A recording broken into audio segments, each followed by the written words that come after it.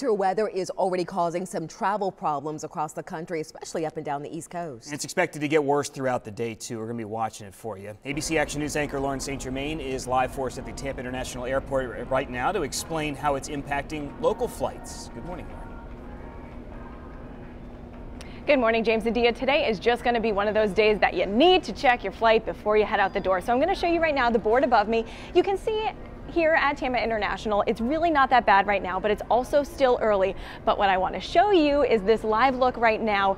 In Atlanta, you can see snow on the ground, and that's already causing problems in Atlanta. I just checked FlightAware, and there is actually one flight to Atlanta that's causing problems here in Tampa, so there's one cancellation so far. But guys, more than 1,000 flights were delayed or canceled yesterday, and crews had to work overtime trying to de-ice planes and clean runways. And this was happening in Houston, which, as we know, is a major hub for United. And like we just showed you, snow is falling in Atlanta, which is a major hub for Delta. And as I mentioned, I did just check FlightAware here at Tampa.